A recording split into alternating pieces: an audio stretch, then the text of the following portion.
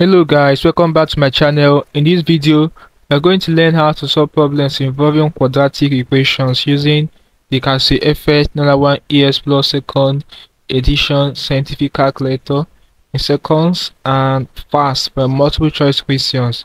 Alright, so ensure you stay to the very end of this video. Let's bring the calculator now and get started. Alright, so this is the Casio FX-991 ES plus second edition scientific calculator. Now, to begin to solve these questions, we have two questions here to practice with. After solving these two questions with you here, you'll be able to solve other problems you meet involving quadratic equations. Alright, so we are going to focus in this video on how to find the roots of quadratic equation. So let's begin with question 1. This is a calculator. Now we need to go to equation mode, guys. Alright, but I usually recommend you should reset the calculator. You should clear the calculator. To reset it, just press shift button 9, put instructions, you press 3 for all, press equal to, and press equal to again. So now let's go to equation mode. You press this mode button. Alright, so equation is option 5.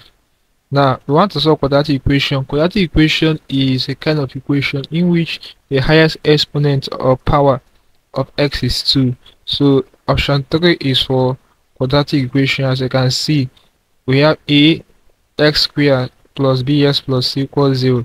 So this is for quadratic equation. Press 3 for it. Alright, so it will bring us this place. Now we need to impute values for a, b, and c respectively. Now since we are starting with question 1, we have the quadratic equation to be 3x squared plus 10x minus 8 equals 0. So our a is this term 3s squared, of which we are going to take the coefficient of 3s squared here as the actual value for a. So what's the coefficient of 3s squared? Coefficient of 3s squared is what? 3. Alright, press equal to as we enter. Coefficient is a number behind the variable or an unknown. Alright, so our b is the term 10x, of which we are going to take the coefficient of 10x to be the actual value for our b, what we are going to impute here. So the coefficient of 10x here is what? 10. Okay, press equal to we enter. Then the c is a constant, which is negative 8. Impute it, and that's all, guys. Very simple. So let's press equal to now and get the roots of this quadratic equation. So we have our x1 to be 2 over 3, press equal to again, and our s2 to be negative 4. So these are the two roots for this quadratic equation. It's as simple as this, guys. Alright, so let's solve question 2, and after it we'll call it a class. Very easy. Okay, so let's press AC button again to wipe out these values we have already input. Okay, so the boxes are now empty. Now for question 2, we have 5x squared minus 13x equals 6. Okay, firstly this 6 will cross over the equality sign and it will change to negative 6. Alright, so the new equation will now be 5x squared minus 13x minus 6 equals 0. Very important, guys. So the term here 5x squared, what's the coefficient of 5x squared is what? 5. Okay, then minus 13x, what's the coefficient of minus 13x, which is minus 13, which will be our b. Press equal to. Now remember the constant is now negative 6 because this plus 6 crossed over the equality sign. Alright, so it's no longer 6, it's now what?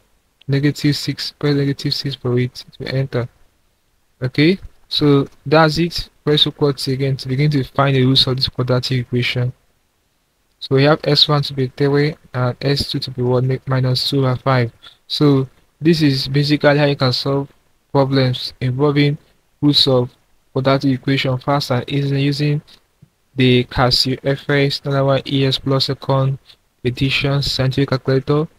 Fast for multiple choice questions. Hope you learned something interesting for this video. Let's call it a video here, guys. If you are new to this channel, ensure you hit the subscribe button now to subscribe to this channel for more of these videos. Also like, share, and comment on this video. Let me have a feel for what I learned from this video. If you seem to have any specific question asked regarding the things I've talked about here, Feel free to leave your question at the comment section below, and I'll be sure to give you a response. Now click on the screen above and I will see you in my next video.